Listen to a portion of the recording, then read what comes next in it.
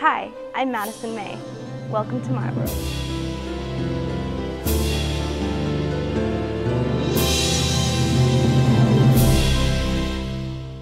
Hi, this is Ron with ArtMoose TV, and we're here with Madison May. How's it going today? It's going great. How are you? Really, really good, and I can say your art is phenomenal. Thank you.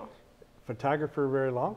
Oh yeah, since the day I remember, and ever since that day I got my first camera, I've been bringing it around ever since. And you live at the ocean, I take it? Yes, pretty much. This first piece kind of threw me off. First, I thought you were a painter. Oh. Because I thought you painted all these rocks and stacked them up. Really? That's very interesting. Yeah, you know, that was kind of the idea when I decided after that I take so many photos on the ocean, and each one is so unique to me that I kind of wanted to make one photo that encompasses them all. So then I had this photo of stacking rocks, and then I thought, oh, why not incorporate all my different experiences that are also unique, just like the rocks that are stacking. So then I thought, I want to make it natural so it looks just like the rocks. And it does. It really threw me for a loop the first time I saw it. And you must love dolphins? I do. You know, this photo is really special to me because when I saw this dolphin, it just wiped away all the stress, anything, you know, that was bugging me, and it just smiled at me, I swear. It almost took on like a human form because I was like, oh my gosh, like I felt like I connected with this dolphin. So I just hope when people see this photo, they feel the same way. And we get to experience your first photo. Yes. Oh yes.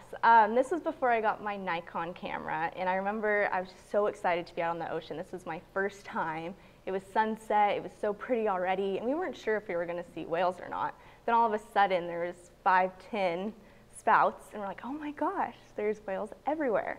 And then this blue whale just fluked, and the lighting was perfect, and I took a snapshot, and it turned out great. It does. The best part is the clouds coming down and the sun trapped right between the ocean and the clouds. Right, yeah. This piece here really threw me off. This is like, okay, we're playing with jellyfish now? Yes, this is kind of funny because you would think, oh, maybe she also dives and takes pictures also, but this was actually at an aquarium, so it ended up working out. It really did, and when you shifted it to sepia, yeah, it made it extremely desirable Oh, piece. thank you so much. And then this rock.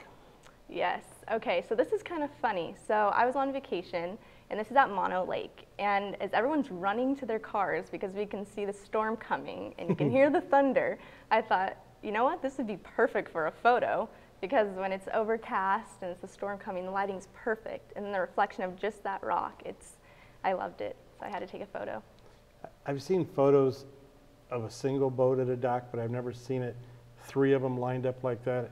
It's really, really neat. It captures your eye and makes you really want to search through the picture and look at it. Oh, thank you so much. Yeah, I really like this one because of all the textures involved in it, and it just made me think back to that day when I was walking with my family around Mammoth Lakes. And we have butterflies too. Oh yeah, so this one's also special because I can think back to the exact day that I took it. There was probably hundreds of thousands of butterflies, but then all of a sudden this one just stopped almost for me and I had to take a photo. Did you bring them home? I wish. And then we go Monet on us here.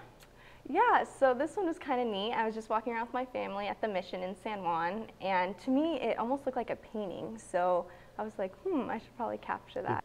Half dome.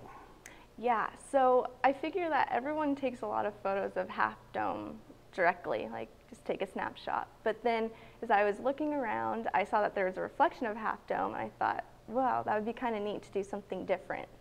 The different way you did this is the fact that you don't even show half dome in the background on the top half. Yeah. It's like, where did half dome come from? It's like, oh, that's not real.